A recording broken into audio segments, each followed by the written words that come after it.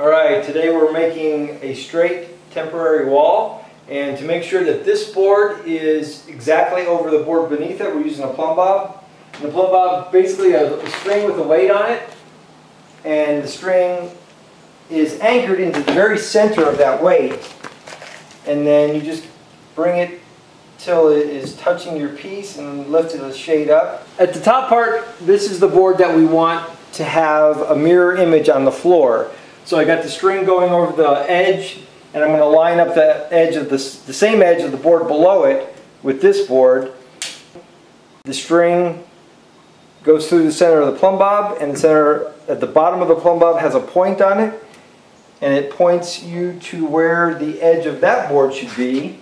So you can see that's off just by 1/8 of an inch. It needs to go to the left about 1/8 of an inch. First you can go ahead and just tap it.